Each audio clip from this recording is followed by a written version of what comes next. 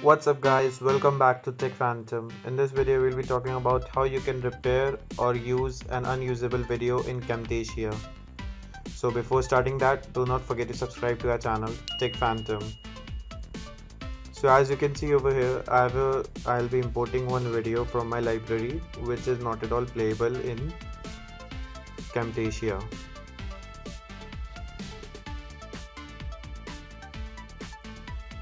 So as you can see over here, this video is not playable in Camtasia even after I play this. Only the audio is available of this video, but this video is not at all playing. So what I'll be doing is I have to install an application called Handbrake, which I'll also be mentioning in the link in the description below.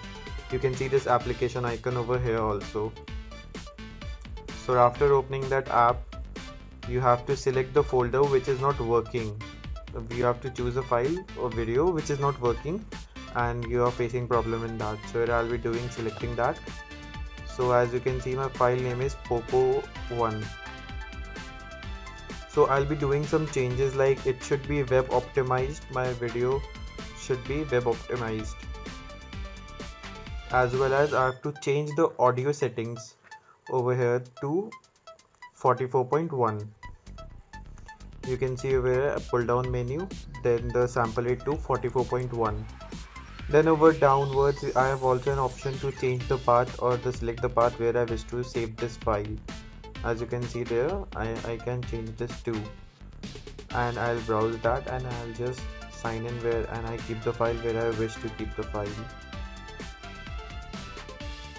Here I'm saving the file on the desktop itself. So now on the above you can see there is an option to start encode, and I'll be clicking on that and then my file will be updated. So do not forget to subscribe to our channel Tech Phantom.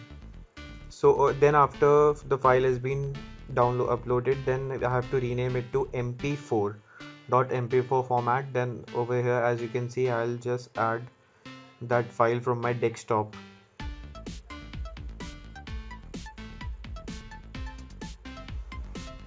By the way, this is a video link from my unboxing of LG PL7 portable speakers.